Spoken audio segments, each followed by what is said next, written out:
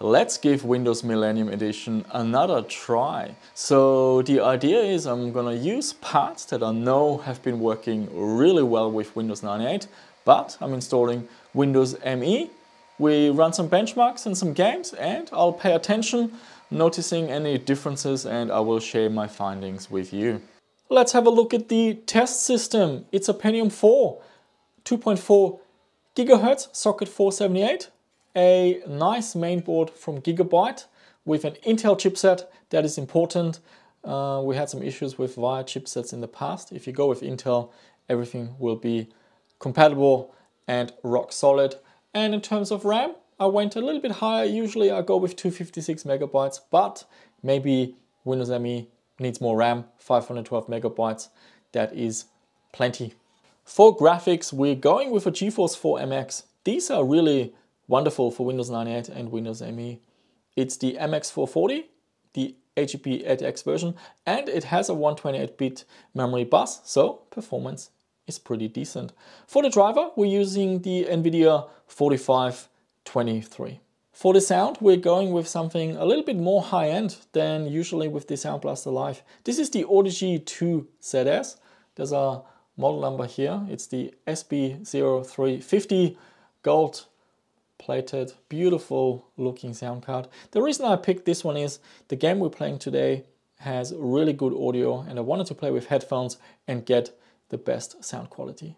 You want to use the WDM drivers, not VXD under Windows ME. So make sure you select the right option when installing the software. One of the benefits is if you use Daemon Tools, which I've been using, which is a virtual disk drive, it will support audio CD tracks over the virtual disk drive, and that does not work with the VXD drivers. So that is a nice benefit.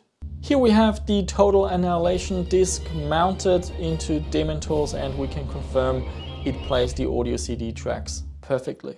And for storage, once again, we're using a SSD. This one is from SanDisk. It's got 64 gigabytes of capacity. We're using the StarTech ID to SATA adapter. Has worked beautifully.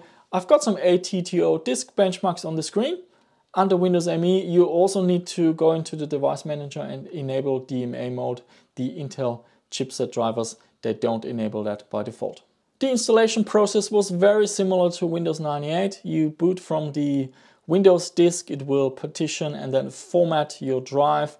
You get to choose what components you want, the language, the country, username, password, everything. It's very similar to Windows 98. With the drivers, no issues to report. I got the chipset drivers from the Gigabyte motherboard website, but I have uploaded all the resources also onto my website, just in case Gigabyte decides to pull support in the future. A quick look at the performance. Here we have GL Quake across all the resolutions, and yeah, this machine has enough performance. It runs the game perfectly fine, even at 1600 by 1200. We can see the same thing in expandable. At the lower resolutions, the processor is holding things back. It could go faster, but the Pentium 4 only has so much performance. And again, at 1600 by 1200, we're still getting 76.8 FPS. Retro PC gaming is a beautiful hobby, and I want more people to get involved and share the passion. So to make things easier when you just built your retro machine, I like linking resources down below in the video description, downloads, links to drivers. For example, if you're looking for the Windows ME installation disk from WinWorld or the Audigy 2ZS driver disk, resources like that. And now let's check out some games. The first one is a real masterpiece. This game has received many awards, and yeah, it has achieved a cult status, that's for sure. It is nothing other than System Shock 2. It launched in 1999 and it is developed by Irrational Games and Looking Glass Studios. Now there's a lot to talk about here in this game, and I will start with the audio because this game just oozes atmosphere and yeah, just horrific horror vibes. Yeah, and it supports EAX audio. There is, in the options, you can toggle EAX and listen to the difference. You basically get really nice reverb. And if you configure the speaker systems to headphones, you will get some really nice positional audio. So in terms of atmosphere, you are on this big vessel, and the audio is so well done. It's you're not feeling like this is an empty ship. There is this nice hum in the background, like a low bass frequency, and as you go through the corridors, you can hear all sorts of noises, from computers making noises, from little monkey chirps that I find quite disturbing, to be honest. Explosions, of course. The audio logs that sort of explain the plot and everything, they are also really well done. And yeah, this is a real highlight for Windows 98, Windows ME retro gaming, and with a sound blaster that supports EAX. Play with headphones. It will give you a really creepy and immersive experience. I played the game late night, and after a while it actually got too much. I had to stop and then play the next day. It is really this intense. System Shock 2 sounds absolutely amazing with headphones, so I do recommend investing into a nice pair of headphones. Go for something hi-fi. I would avoid gaming headphones. I don't think they are that great. And basically with headphones, for the same amount of money invested into headphones, you get much better audio compared to spending the same amount of money on speakers. Throughout the game, there are sorts of visual flashbacks, like holographic recordings of past events that also explain what's going on, and that's also really nicely well done. The game, there's lots of exploring going on, and at first I played it like Half-Life, but you can't play it like this. You're really sneaking and carefully peeking around corners. There are cameras everywhere. There might be turrets that shoot at you, and of course infected humans that might attack you. So this is a slow-paced game with lots of scavenging and finding parts. There are passcodes to find for trays, vending machines where you can buy supplies. You can hack equipment, so really cool. The controls are really tight. It has two modes, basically. One, an FPS mode where you run around and look around and you can shoot and so on. And then you press the tab key and it switches to an inventory mode where you can access the inventory and other systems at your disposal. I've played maybe around 2 hours. I'm still in the medical area. There's a map which is really well done, so it helps you just navigate what's basically a huge maze. There are many doors, you can easily get lost, and it also keeps track of your objectives and what you have to do next. In terms of the technical aspects, firstly, where can you get this game? So I own the digital releases from GOG as well as from Steam. Unfortunately, both of these releases have been modified heavily to run on modern machines. They will not function under Windows 98. Even injecting an old executable, it didn't work. I ended up without having the wrench accessible, so that didn't work either. So just save yourself some time, go to archive.org, download the disc, or buy a second-hand disc from eBay, for example. Install the latest patch, off you go, and the game runs beautifully.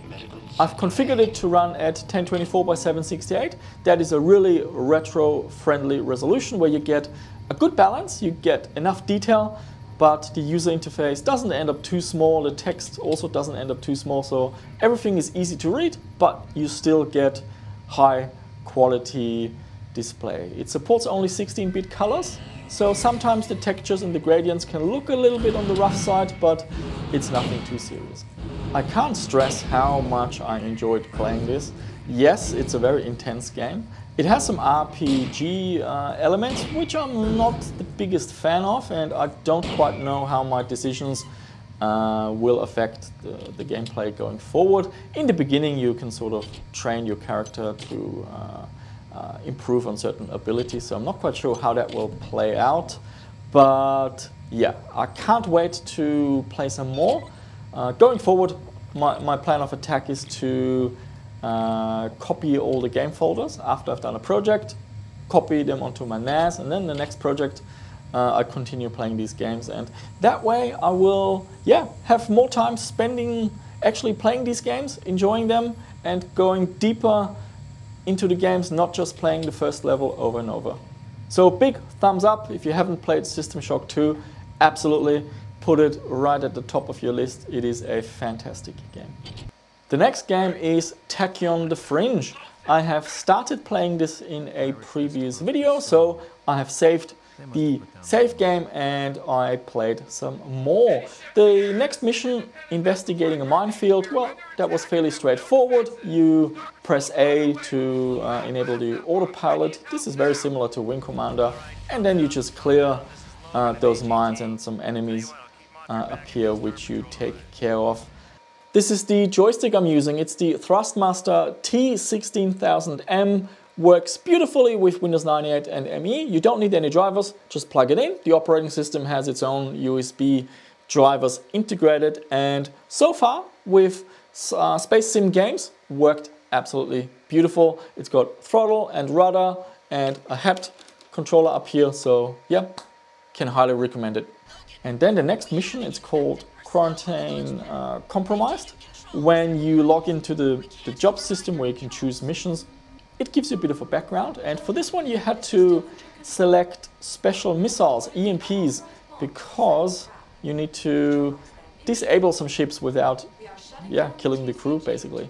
So this mission starts off with escorting a supply ship to a research station at Neptune, and on that station there's an outbreak and people are infected, and some people are fleeing in shuttles. So your task is to disable those fleeing ships with EMPs to contain the outbreak. And yeah, you do all that. The ship that you escorted, it docks at the station, and unfortunately something goes wrong. The station scans the ship and notices there's a discrepancy between the manifest and what's actually in the cargo hold. And unfortunately, yeah, the ship explodes and takes the station with you. And just in real life, when you try to do the right thing, yeah, you still somehow end up getting in trouble, and yeah, you get arrested, charged, and found guilty of taking part in a conspiracy. And then you are banished from the solar system to the fringe of colonized space. And that's where I stopped playing. I copied the save game, looking forward to some more flight sim action.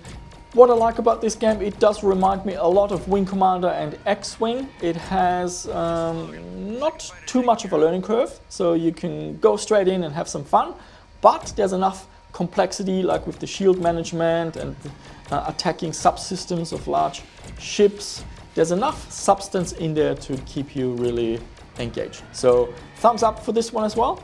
You can grab it from GOG, install it on a modern machine, copy the folder across, that's all you need. No tweaking necessary. A beautiful retro game. So did I notice any differences? Let's start with the positives. So the first thing, well, everything worked. Not a single crash. I didn't have any issues. And another thing I noticed, installing the chipset driver and then the machine identifying all the devices, that happened really fast. Also, because we are using WDM drivers, we can use daemon tools and mount images, and audio CD digitally through the software works without any issues. So that was also really nice to see. There's some other benefits like included onboard USB storage support. I don't need that. I use a USB 3 adapter on a modern computer to plug in the SSD and copy files across. It's much faster that way. But to many, yeah, it works out of the box. You don't have to initially get a USB storage driver to access thumb drives.